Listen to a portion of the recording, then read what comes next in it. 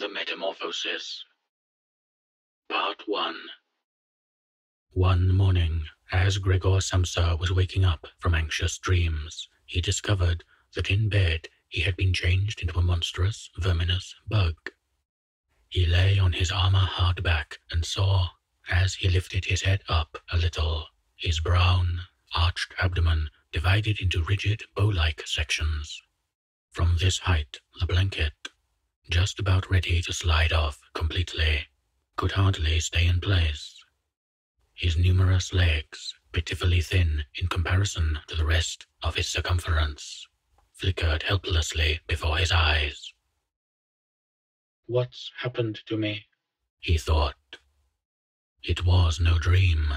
His room, a proper room for a human being, only somewhat too small, lay quietly between the four well-known walls. Above the table, on which an unpacked collection of sample cloth goods was spread out, Samsa was a traveling salesman, hung the picture which he had cut out of an illustrated magazine a little while ago and set in a pretty gilt frame. It was a picture of a woman with a fur hat and a fur boa. She sat erect there, lifting up in the direction of the viewer a solid fur muff into which her entire forearm disappeared. Gregor's glance then turned to the window. The dreary weather, the raindrops were falling audibly down on the metal window ledge, made him quite melancholy. Why don't I keep sleeping for a little while longer and forget all this foolishness? He thought. But this was entirely impractical, for he was used to sleeping on his right side, and in his present state he couldn't get himself into this position. No matter how hard he threw himself onto his right side, he always rolled again onto his back. He must have tried it 100 times, closing his eyes so that he would not have to see the wriggling legs, and gave up only when he began to feel a light, dull pain in his sides which he had never felt before. "Oh God," he thought, "what a demanding job I've chosen. Day in, day out on the road. The stresses of trade are much greater than the work going on at head office. And in addition to that, I have to deal with the problems of traveling, the worries about the train connections, irregular bad food, temporary and constantly changing human relationships which never come from the heart. To hell with it all." He felt a slight itching on the top of his abdomen.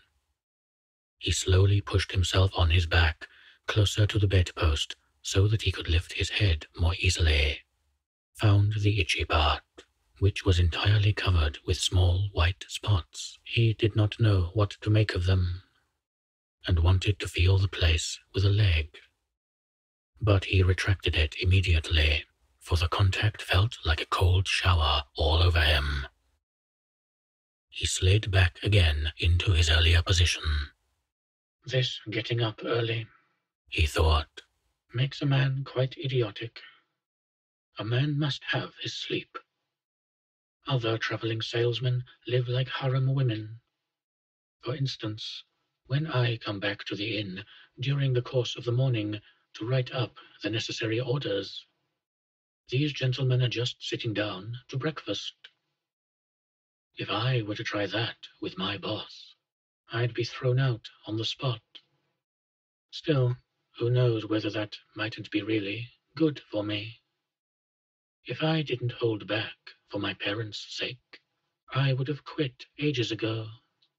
I would have gone to the boss and told him just what I think from the bottom of my heart. He would have fallen right off his desk. How weird it is to sit up at the desk and talk down to the employee from way up there. The boss has trouble hearing, so the employee has to step up quite close to him. Anyway, I haven't completely given up that hope yet. Once I've got together the money to pay off the parents' debt to him, that should take another 5 or 6 years. I'll do it, for sure. Then I'll make the big break. In any case, right now I have to get up. My train leaves at 5 o'clock. And he looked over at the alarm clock ticking away by the chest of drawers. Good God, he thought. It was 6:30, and the hands were going quietly on. It was past the half hour, already nearly 1:45. Could the alarm have failed to ring? One saw from the bed that it was properly set for 4 o'clock. Certainly it had rung. Yes, but was it possible to sleep through this noise that made the furniture shake? Now, it's true he had not slept quietly, but evidently he had slept all the more deeply. Still, what should he do now? The next train left at 7 o'clock.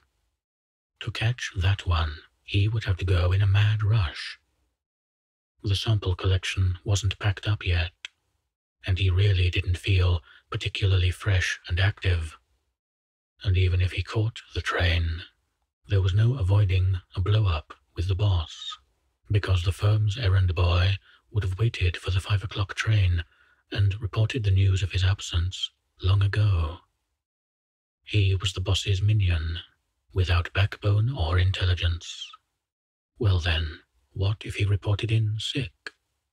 But that would be extremely embarrassing and suspicious, because during his 5 years' service, Gregor hadn't been sick even once.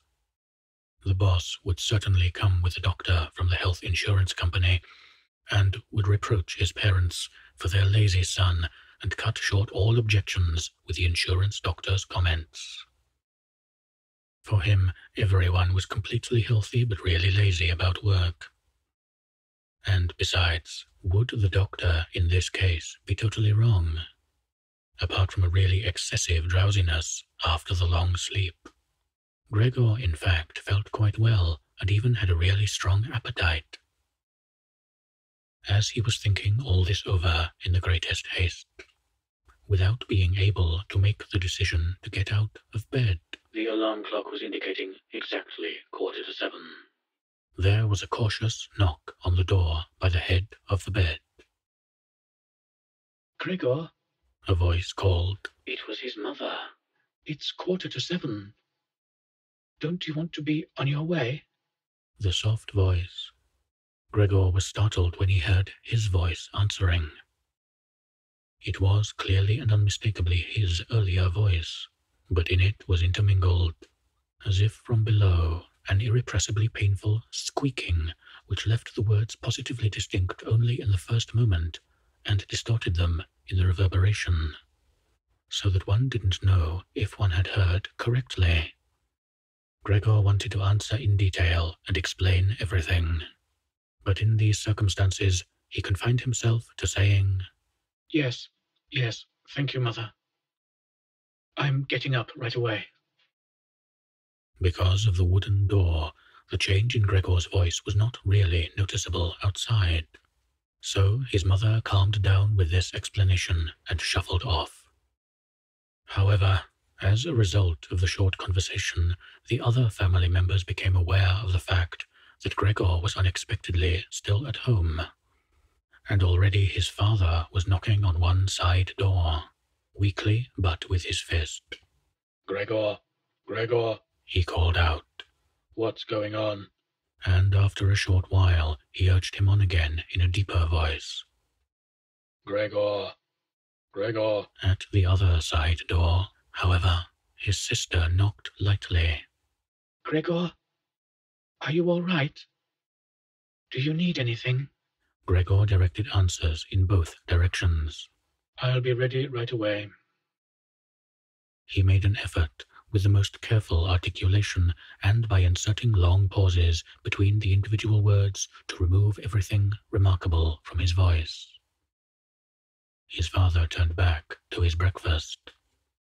However, the sister whispered, "Gregor, open the door, I beg you." Gregor had no intention of opening the door, but congratulated himself on his precaution, acquired from traveling, of locking all doors during the night, even at home. First, he wanted to stand up, quietly and undisturbed, get dressed, above all have breakfast, and only then consider further action. For he noticed this clearly. By thinking things over in bed, he would not reach a reasonable conclusion. He remembered that he had already often felt a light pain or other in bed, perhaps the result of an awkward lying position, which later turned out to be purely imaginary when he stood up, and he was eager to see how his present fantasies would gradually dissipate. That the change in his voice was nothing other than the onset of a real chill, an occupational illness of commercial travelers. Of that he had not the slightest doubt. It was very easy to throw aside the blanket. He needed only to push himself up a little, and it fell by itself. But to continue was difficult, particularly because he was so unusually wide. He needed arms and hands to push himself upright. Instead of these, however, he had only many small limbs which were incessantly moving with very different motions, and which, in addition, he was unable to control. If he wanted to bend one of them, then it was the first to extend itself, and if he finally succeeded doing with this limb what he wanted, in the meantime all the others, as if left free, moved around in an excessively painful agitation. "But I must not stay in bed uselessly," said Gregor to himself. At first, he wanted to get out of the bed with the lower part of his body, but this lower part, which he incidentally had not yet looked at, and which he also couldn't picture clearly, proved itself too difficult to move. The attempt went so slowly, when, having become almost frantic, he finally hurled himself forward with all his force, and without thinking. He chose his direction incorrectly, and he hit the lower bedpost hard. The violent pain he felt revealed to him that the lower part of his body was, at the moment, probably the most sensitive. Thus, he tried to get his upper body out of the bed first, and turned his head carefully toward the edge of the bed. He managed to do this easily, and in spite of its width and weight, his body mass at last slowly followed the turning of his head. But as he finally raised his head outside the bed in the open air, he became anxious about moving forward any further in this manner, for if he allowed himself eventually to fall by this process, it would take a miracle to prevent his head from getting injured. And at all costs, he must not lose consciousness right now. He preferred to remain in bed. However, after a similar effort, while he lay there again, sighing as before, and once again saw his small limbs fighting one another, if anything worse than before, and didn't see any chance of imposing quiet and order on this arbitrary movement, he told himself again that he couldn't possibly remain in bed, and that it might be the most reasonable thing to sacrifice everything if there was even the slightest hope of getting himself out of bed in the process. At the same moment, however, he didn't forget to remind himself from time to time of the fact that calm, indeed the calmest, reflection might be better than the most confused decisions. At such moments, he directed his gaze as precisely as he could toward the window, but unfortunately there was little confident cheer to be had from a glance at the morning mist, which concealed even the other side of the narrow street. "It's already 7 o'clock, he told himself at the latest striking of the alarm clock. Already 7 o'clock, and still such a fog. And for a little while longer he lay quietly with weak breathing, as if perhaps waiting for normal and natural conditions to re-emerge out of the complete stillness. But then he said to himself, "Before it strikes 7:15, whatever happens, I must be completely out of bed. Besides, by then, someone from the office will arrive to inquire about me. because the office will open before 7 o'clock. And he made an effort then to rock his entire body length out of the bed with a uniform motion. If he let himself fall out of the bed in this way, his head, which in the course of the fall he intended to lift up sharply, would probably remain uninjured. His back seemed to be hard. Nothing would really happen to that as a result of the fall. His greatest reservation was a worry about the loud noise which the fall must create and which presumably would arouse, if not fright, then at least concern on the other side of all the doors. However, it had to be tried. As Gregor was in the process of lifting himself half out of bed, the new method was more of a game than an effort. He needed only to rock with a constant rhythm. It struck him how easy all this would be if someone were to come to his aid. Two strong people, he thought of his father and the servant girl, would have been quite sufficient. They would have had only to push their arms under his arched back to get him out of the bed, to bend down with their load, and then merely to exercise patience and care that he completed the flip onto the floor, where his diminutive legs would then, he hoped, acquire a purpose, now quite apart from the fact that the doors were locked. Should he really call out for help? In spite of all his distress, he was unable to suppress a smile at this idea. He had already got to the point where, with a stronger rocking, he maintained his equilibrium with difficulty, and very soon he would finally have to decide, for in 5 minutes it would be 7:15. Then there was a ring at the door of the apartment. That's someone from the office, he told himself, and he almost froze while his small limbs only danced around all the faster. For one moment everything remained still. They aren't opening, said Gregor to himself, caught up in some absurd hope. But of course, then, as usual, the servant girl with her firm tread went to the door and opened it. Gregor needed only to hear the visitor's first word of greeting to recognize immediately who it was. The manager himself. Why was Gregor the only one condemned to work in a firm where, at the slightest lapse, someone immediately attracted the greatest suspicion?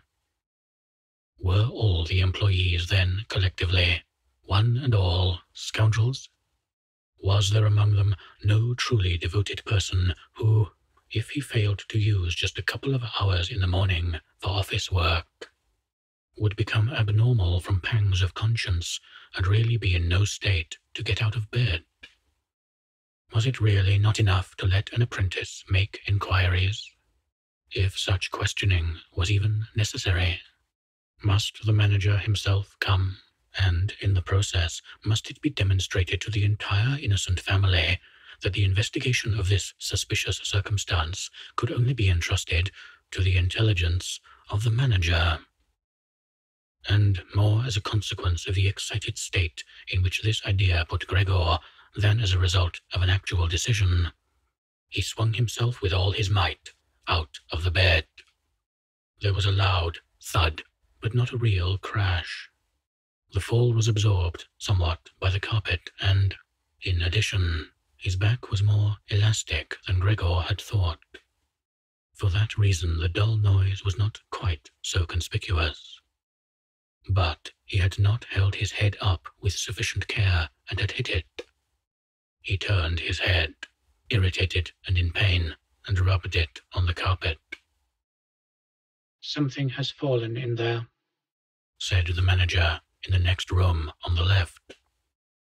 Gregor tried to imagine to himself whether anything similar to what was happening to him today could have also happened at some point to the manager. At least one had to concede the possibility of such a thing. However, as if to give a rough answer to this question, the manager now took a few determined steps in the next room, with a squeak of his polished boots. From the neighboring room on the right, the sister was whispering to inform Gregor. "Gregor, the manager is here." "I know," said Gregor to himself. But he did not dare make his voice loud enough so that his sister could hear. "Gregor," his father now said from the neighboring room on the left. "Mr. Manager has come and is asking why you have not left on the early train. We don't know what we should tell him. Besides, he also wants to speak to you personally. So please open the door. He will be good enough to forgive the mess in your room." In the middle of all this, the manager called out in a friendly way. "Good morning, Mr. Samsa. He is not well," said his mother to the manager, while his father was still talking at the door. "He is not well, believe me, Mr. Manager. Otherwise, how would Gregor miss a train? The young man has nothing in his head except business. I'm almost angry that he never goes out at night.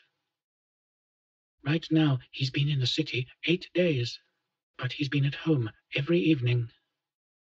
He sits there with us at the table and reads the newspaper quietly or studies his travel schedules.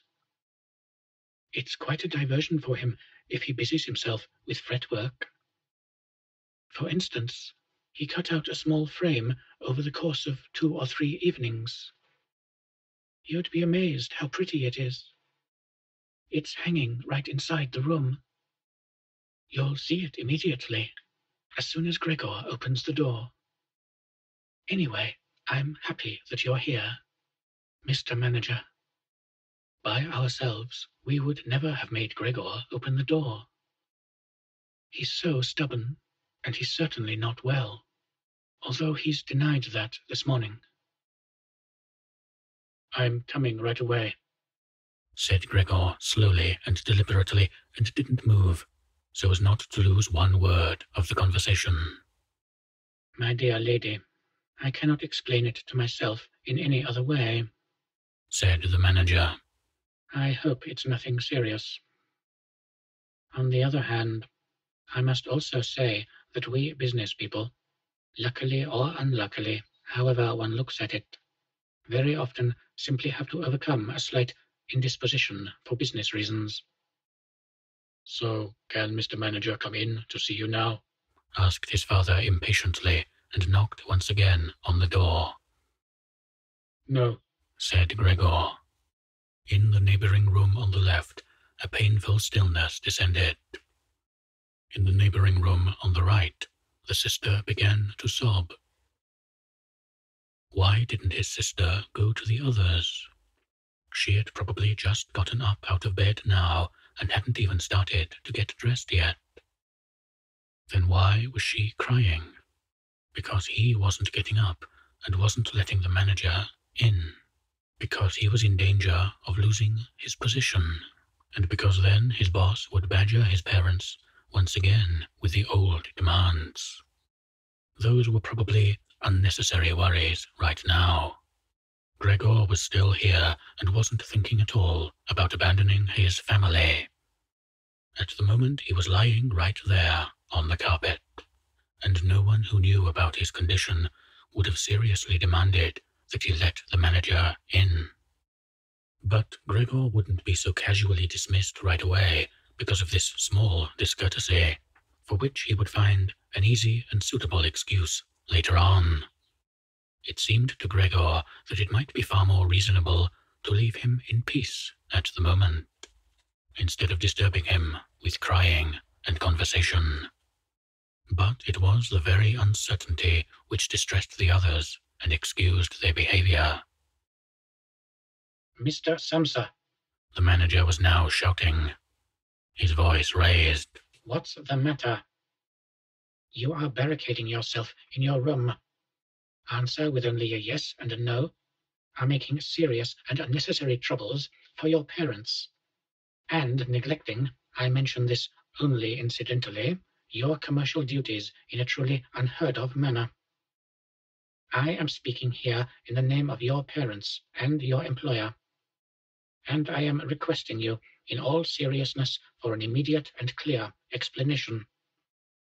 I am amazed. I am amazed.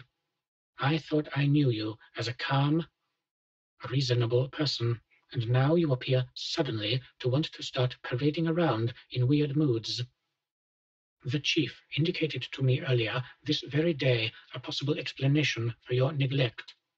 It concerned the collection of cash entrusted to you a short while ago. But in truth, I almost gave him my word of honor that this explanation could not be correct. However, now I see here your unimaginable pig-headedness, and I am totally losing any desire to speak up for you in the slightest. And your position is not at all the most secure.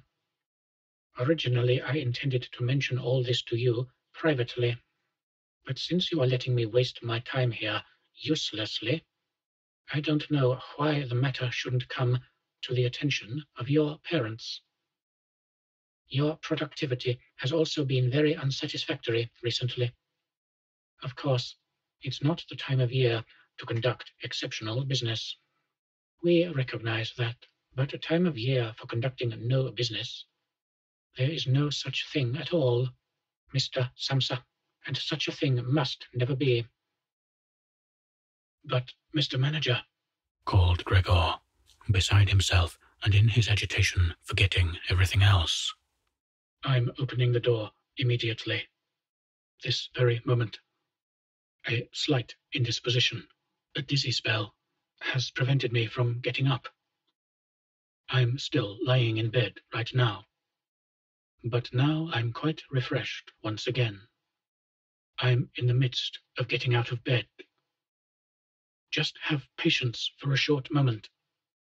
Things are not going quite so well as I thought. But things are all right. How suddenly this can overcome someone.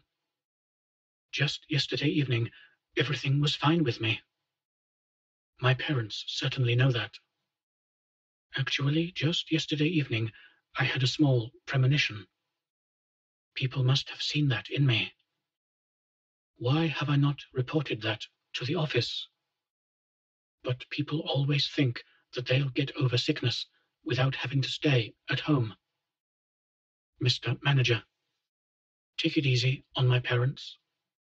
There is really no basis for the criticisms which you are now making against me, and really nobody has said a word to me about that.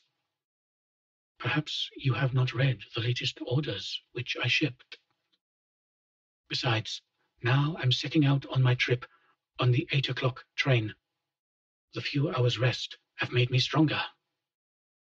Mr. Manager, do not stay. I will be at the office in person right away.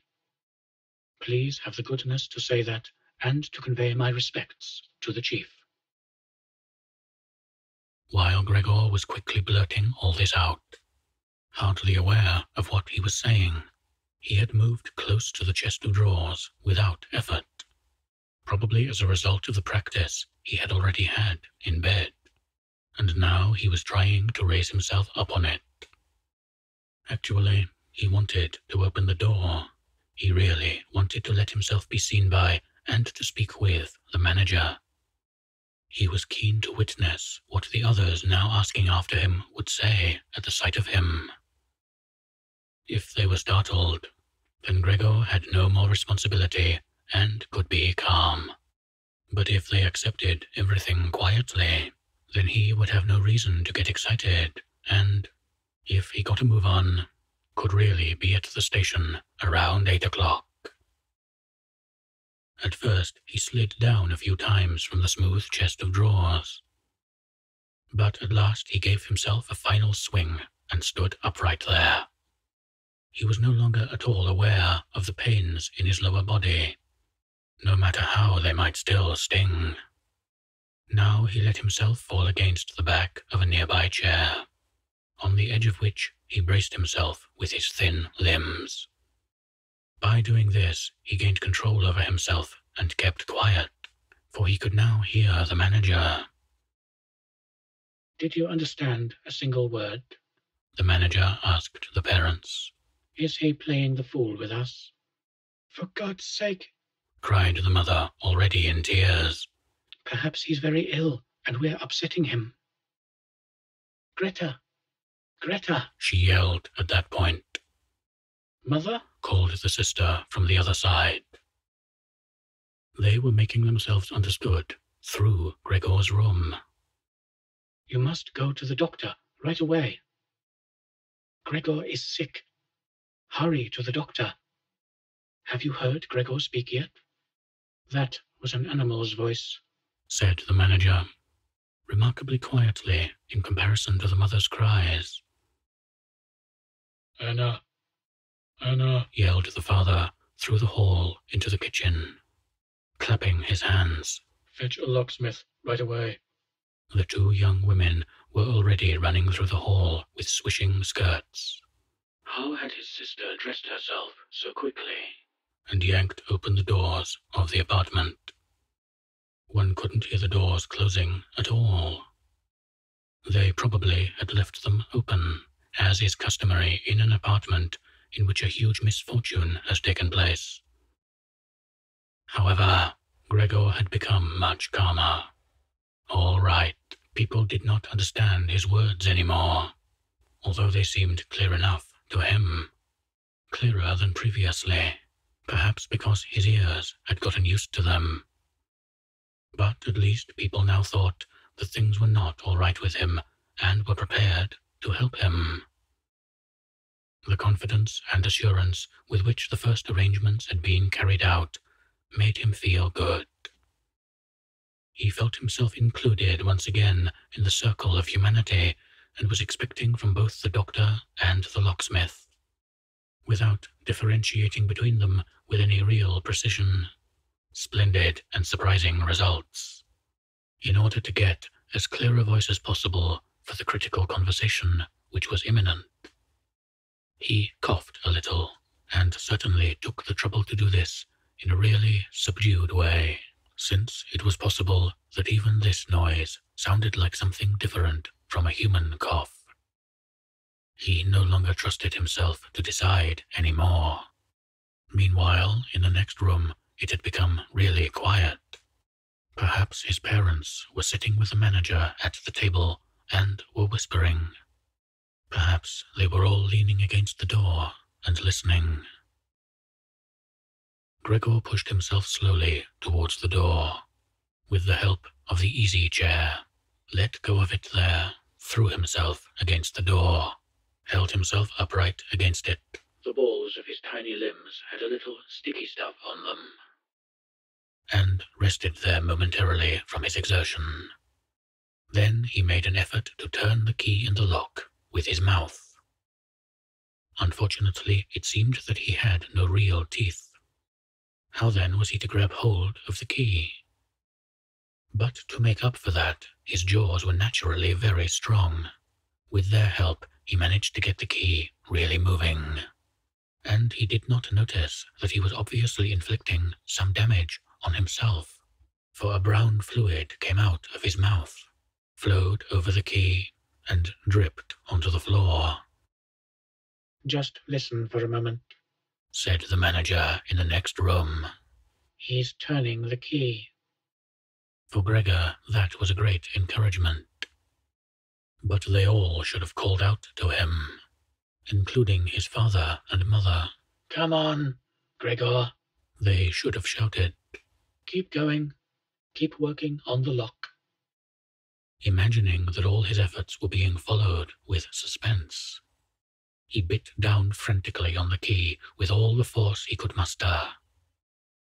As the key turned more, he danced around the lock. Now he was holding himself upright only with his mouth, and he had to hang onto the key or then press it down again with the whole weight of his body, as necessary. The quite distinct click of the lock as it finally snapped really woke Gregor up. Breathing heavily, he said to himself, So, I don't need the locksmith. And he set his head against the door handle to open the door completely. because he had to open the door in this way. It was already open very wide, without him yet being really visible. He first had to turn himself slowly around the edge of the door. Very carefully, of course, if he did not want to fall awkwardly on his back right at the entrance into the room. He was still preoccupied with this difficult movement and had no time to pay attention to anything else, when he heard the manager exclaim aloud, "Oh!" It sounded like the wind whistling. And now he saw him nearest to the door, pressing his hand against his open mouth and moving slowly back, as if an invisible constant force was pushing him away. His mother, in spite of the presence of the manager, she was standing here with her hair sticking up on end, still a mess from the night. With her hands clasped, was looking at his father. She then went 2 steps towards Gregor and collapsed right in the middle of her skirts, spreading out all around her. Her face sunk on her breast, completely concealed. His father clenched his fist with a hostile expression, as if he wished to push Gregor back into his room, then looked uncertainly around the living room, covered his eyes with his hands, and cried so that his mighty breast shook. At this point, Gregor did not take 1 step into the room, but leaned his body from the inside against the firmly bolted wing of the door, so that only half his body was visible, as well as his head, tilted sideways, with which he peeped over at the others. Meanwhile, it had become much brighter. Standing out clearly from the other side of the street was a part of the endless grey-black house situated opposite. It was a hospital, with its severe, regular windows breaking up the facade.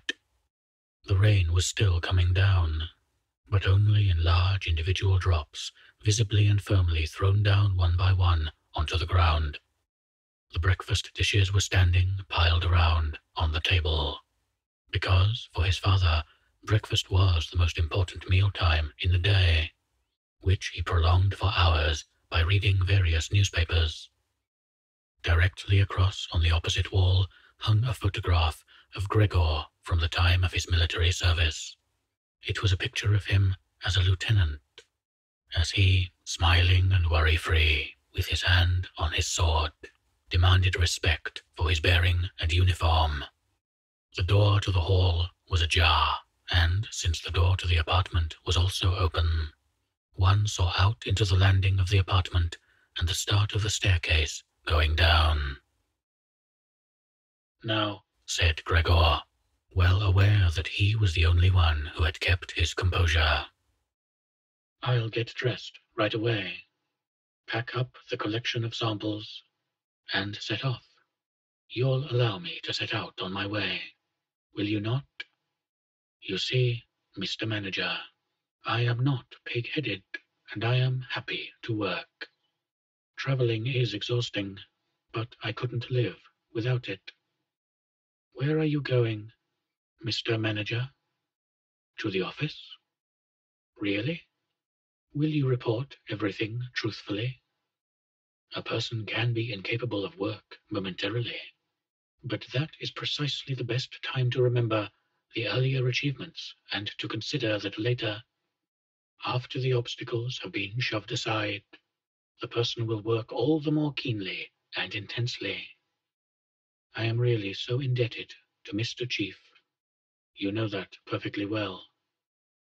On the other hand, I am concerned about my parents and my sister. I'm in a fix, but I'll work myself out of it again.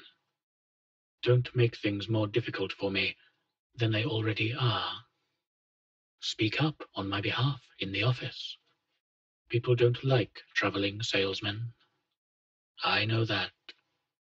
People think they earn pots of money and thus lead a fine life. People don't even have any special reason to think through this judgment more clearly. But you, Mr. Manager, you have a better perspective on the interconnections than the other people. Even, I tell you, in total confidence, a better perspective than Mr. Chairman himself, who, in his capacity as the employer, may let his judgment make casual mistakes at the expense of an employee. You also know well enough that the traveling salesman who is outside the office almost the entire year can become so easily a victim of gossip, coincidences, and groundless complaints, against which it's impossible for him to defend himself, since, for the most part, he doesn't hear about them at all, and only then when he's exhausted after finishing a trip, and gets to feel in his own body at home the nasty consequences, which can't be thoroughly explored back to their origins. Mr. Manager, don't leave without speaking a word, telling me that you'll at least concede that I'm a little in the right. But at Gregor's first words, the manager had already turned away, and now he looked back at Gregor over his twitching shoulders with pursed lips. During Gregor's speech, he was not still for a moment, but was moving away towards the door, without taking his eyes off Gregor, but really, gradually, as if there was a secret ban on leaving the room.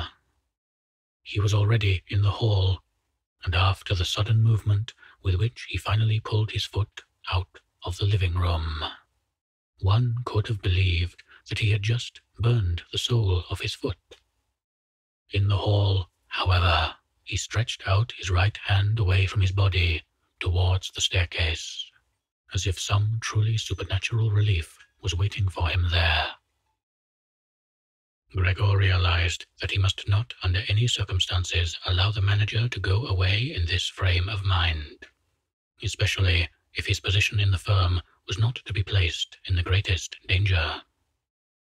His parents did not understand all this very well. Over the long years, they had developed the conviction that Gregor was set up for life in his firm, and, in addition, they had so much to do nowadays with their present troubles that all foresight was foreign to them. But Gregor had this foresight. The manager must be held back, calmed down, convinced, and finally won over. The future of Gregor and his family really depended on it. If only the sister had been there.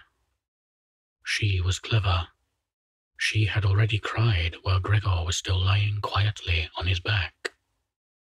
And the manager, this friend of the lady's, would certainly let himself be guided by her. She would have closed the door to the apartment and talked him out of his fright in the hall. But the sister was not even there.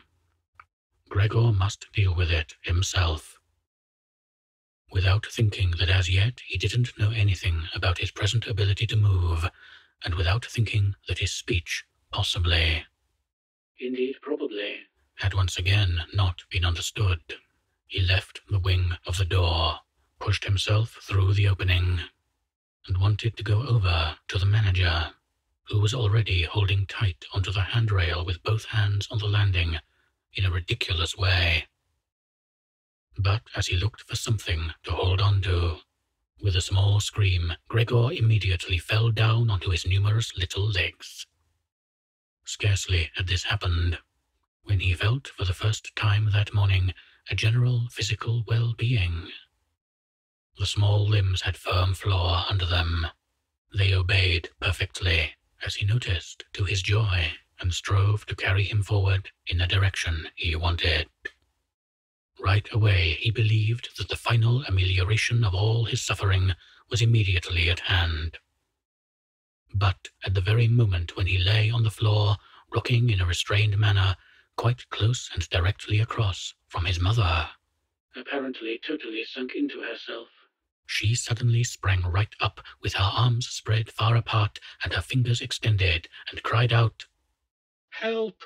For God's sake, help!" She held her head bowed down, as if she wanted to view Gregor better, but ran senselessly back, contradicting that gesture, forgetting that behind her stood the table with all the dishes on it. When she reached the table, she sat down heavily on it, as if absent-mindedly, and did not appear to notice at all that next to her, coffee was pouring out onto the carpet in a full stream from the large overturned container. "Mother, Mother," said Gregor quietly, and looked over towards her. The manager momentarily had disappeared completely from his mind. By contrast, at the sight of the flowing coffee, he couldn't stop himself snapping his jaws in the air a few times. At that, his mother screamed all over again, hurried from the table, and collapsed into the arms of his father, who was rushing towards her. But Gregor had no time right now for his parents. The manager was already on the staircase. His chin level with the banister, the manager looked back for the last time. Gregor took an initial movement to catch up to him, if possible. But the manager must have suspected something, because he made a leap down over a few stairs and disappeared. Still shouting, the sound echoed throughout the entire stairwell. Now, unfortunately, this flight of the manager also seemed completely to bewilder his father, who earlier had been relatively calm, for instead of running after the manager himself, or at least not hindering Gregor from his pursuit, with his right hand he grabbed hold of the manager's cane, which he had left behind with his hat and overcoat on a chair. With his left hand, his father picked up a large newspaper from the table and, stamping his feet on the floor, he set out to drive Gregor back into his room by waving the cane and the newspaper. No request of Gregor's was of any use. No request would even be understood. No matter how willing he was to turn his head respectfully, his father just stomped all the harder with his feet. Across the room from him, his mother had pulled open a window, in spite of the cool weather, and leaning out with her hands on her cheeks, she pushed her face far outside the window. Between the alley and the stairwell, a strong draft came up. The curtains on the window flew around, the newspapers on the table swished, and individual sheets fluttered down over the floor. The father relentlessly pressed forward, pushing out sibilants, like a wild man. Now, Gregor had no practice at all in going backwards. It was really going very slowly. If only Gregor had been allowed to turn himself around, he would have been in his room right away. But he was afraid to make his father impatient by the time-consuming process of turning around, and each moment he faced the threat of a mortal blow on his back or his head from the cane in his father's hand. Finally, Gregor had no other option, for he noticed with horror that he did not understand yet how to maintain his direction going backwards.